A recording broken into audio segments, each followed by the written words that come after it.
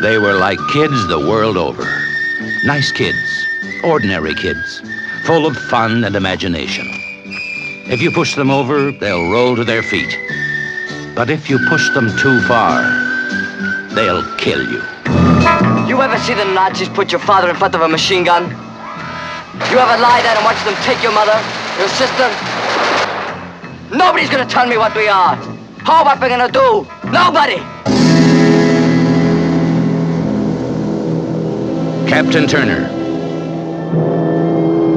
In 15 minutes, he went from company commander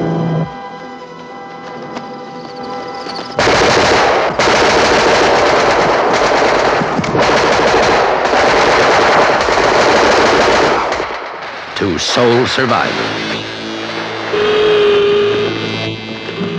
And now he had a handful of children to do the job of 50 professionals.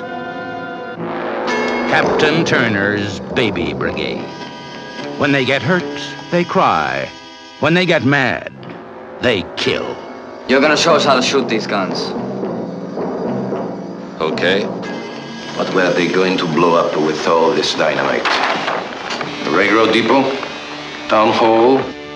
De la Notre Dame. And you had 50 boys, some of them not much more than babies. Load up with live ammo. Vengeance can make men out of boys, especially when they've got nothing more to lose. This was World War II in one small corner of Italy. No children allowed unless accompanied by a machine gun. And these were the commandos of the Hornets Nest. Give them a ball, and they'll make up a game.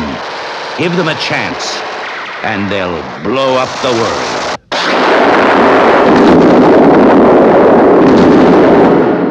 Come on, baby.